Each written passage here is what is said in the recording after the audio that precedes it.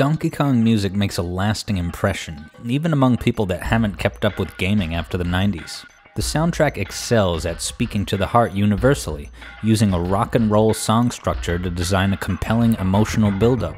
The track Mining Melancholy excels on this front, kicking things off with a metallic drum solo that's impossible to look away from. It throws you into the chaos of the mine immediately. Why bother with the drum set if you can just bang on mining equipment?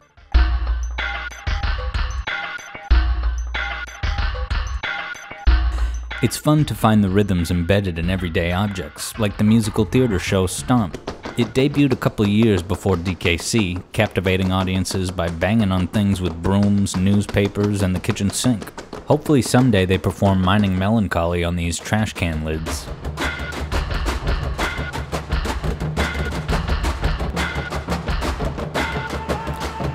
And any deja vu you're feeling might be because the sound used as the snare drum is adapted from a sound effect in the first game, of the minecart hitting the track, which is one of many sounds in the clamor of crashing steel, a drum section so elaborate that at times it takes up to 5 of the total 8 sound channels in a Super Nintendo.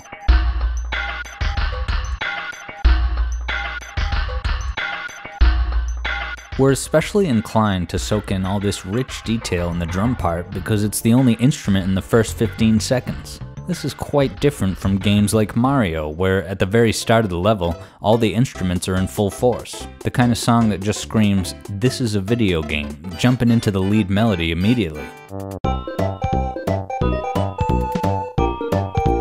Whereas Mining Melancholy is an audio adventure to be unraveled, with a verse-chorus-verse structure that adds musical layers as you progress through the underground. The track's rounded off by a drum intro and a pre-chorus that gives the final chorus more impact. So there you have it. This might as well be a track on a rock album. This format makes the verse's introduction of the bass a mini-event in itself, not just another instrument lost in the mix.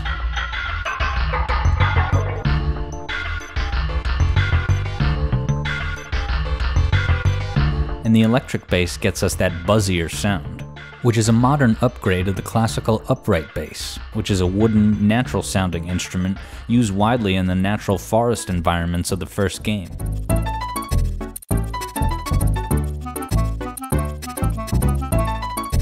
But deep underground, the electric bass is fitting for the man-made industrial environment of the mines.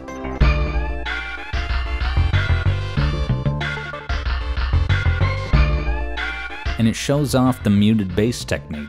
Instead of letting the notes ring, you sort of stop them soon after they start by applying constant pressure with the side of your strumming hand, or just take a sponge and jam it under the strings. This gives the bass a new agility alongside the enemies and laborers scurrying their way around the dangerous depths.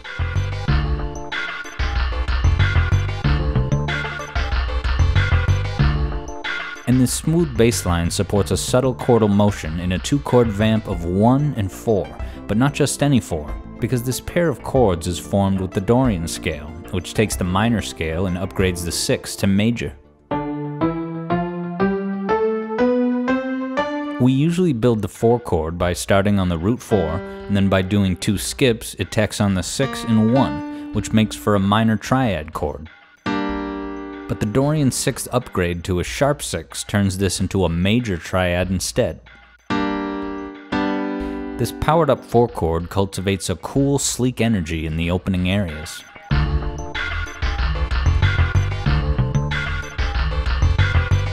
Especially considering what it would have sounded like in the natural minor scale instead.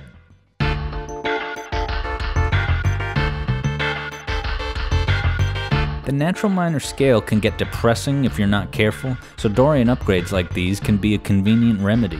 And there's 2 chords in this sequence, but this particular combo isn't designed to generate a lot of motion. After all, the 1 and 4 chords both contain the 1, which cuts down on the traveling required to move between the chords.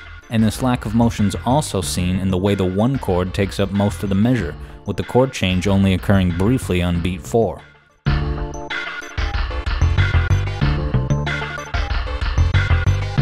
So it works out that it moves from chords 1 to 4 on beats 1 and 4, and you have a 1 in 4 chance of getting hit by the 4th hook enemy in the flying section, because unlike the first few, it throws the hook right after catching it with barely a cooldown, very dangerous.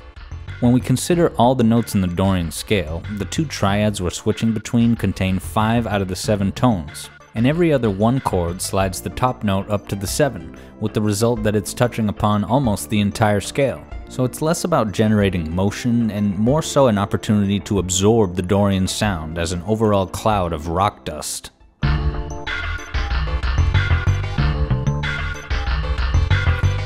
And when the song does hit us with very real chord changes in the chorus, it hits extra hard because we had been hanging out for so long in that stationary lobby.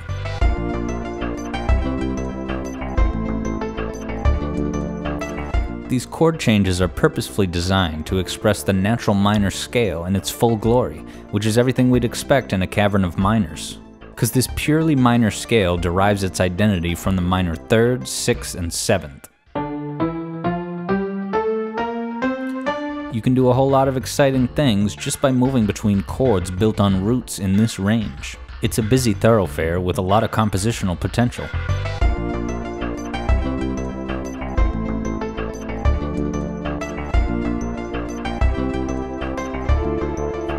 These chords show up in Sonic 3's Ice Cap, in a different order but achieving a similar dramatic effect.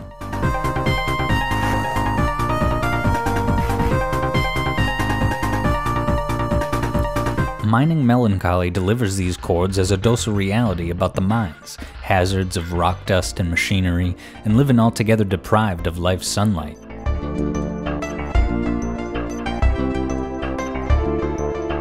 The bass line was nimble in the verse, but then the chorus levels out the floor by hammering the root note of each chord, forming horizontal lines along the platforms you climb to escape the level.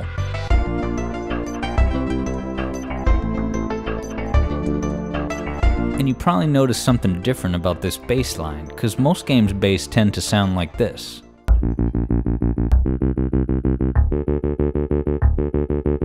But when this game came out, hearing the bass with this special effect was grounds for a double take.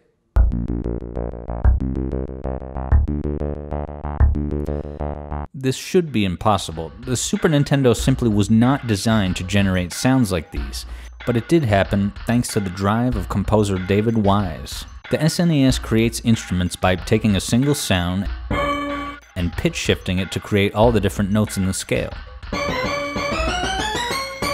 But this process doesn't leave room to layer on effects like cutoff frequency modulation, which at the time was created on electric bass synthesizers like these.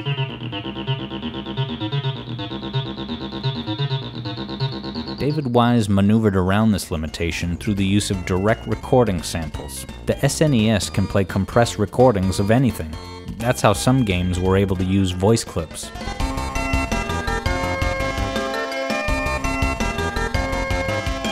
Well, are you still playing this thing? The trade-off is that these samples take up considerable storage space in the game. Wise took a true recording of the squelchy bass line and captured it in the form of tiny samples. Playing them in sequence on the hardware generates this seamless frequency modulation effect.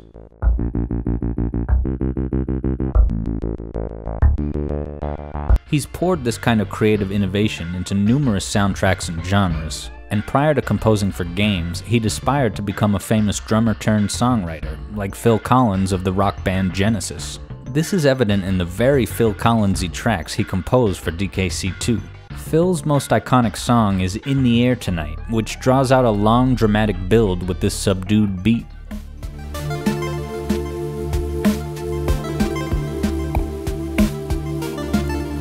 A strikingly similar beat made its way into the Swamp theme, Bayou Boogie.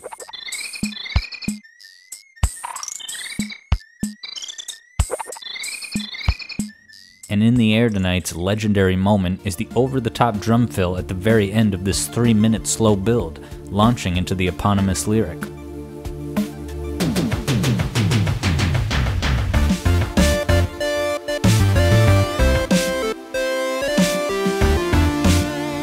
And Mike Tyson must love the equivalent drum fill in Mining Melancholy. But we can only guess whether Mike would be amused or outraged after the final boss, when the game takes a jab at Sonic. But anyone can enjoy these upward arpeggios.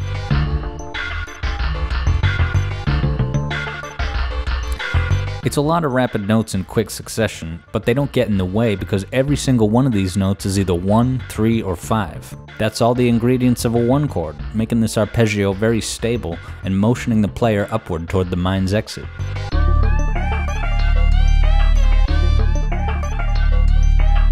But it's not going to be a cakewalk, because a diamond mine's not really a place you go for a happily ever after. And when the chord changes get going, the song does what it can to deny the listener a straightforward resolution on the 1 chord.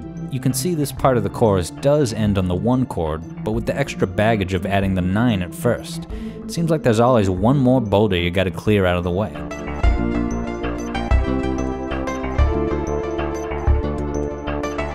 And in the second run through, we don't even reach that point, because the last measure is cut off entirely, instead shoving us back into the verse without warning.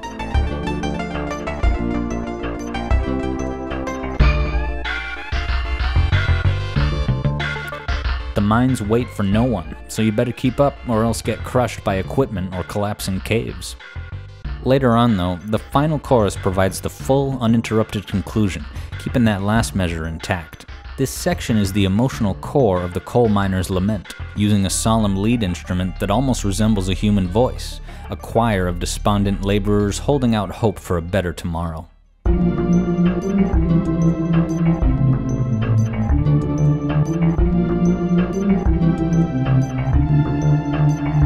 But when we do finally arrive at that conclusive 1 chord, the news is not good.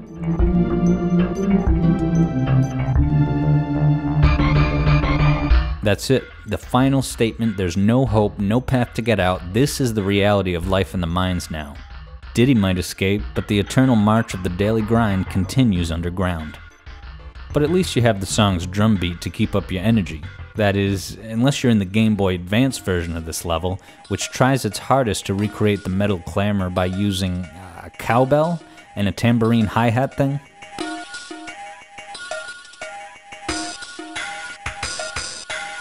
But nothing can touch the original with its deliberate use of echo, a technique seen widely on consoles of this generation.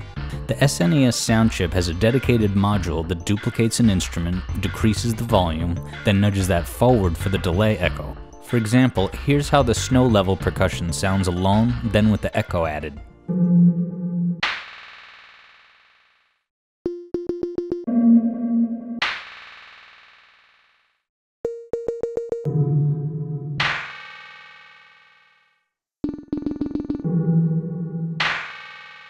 But mining Melancholy's delay offset is only a quick 16 milliseconds. Compare that to the 48 millisecond echo delay of Hothead Bop and In a Snowbound Land, a longer echo cycle that works in the more open environments of those levels. But the mines require a briefer echo as you slink through the cramped and claustrophobic underground. The first level you hear this track is Cannon's Claim, a play on the mining term claim, which is a parcel of land on which someone asserts a right to develop and extract a mineral deposit. And you already knew that. But the French version of the game has a different name for this level. La complète de canon. Which translates to Cannon's Complaint, perhaps in anticipation of the complaints from players who spent hours looking for the DK coin, all to find it was actually in the bonus stage all along. But there weren't any complaints about this game's music, or the graphics. Between David Wise, Rareware, Phil Collins, and Stomp, that's an impressive showing by the land of the Big Red Bus.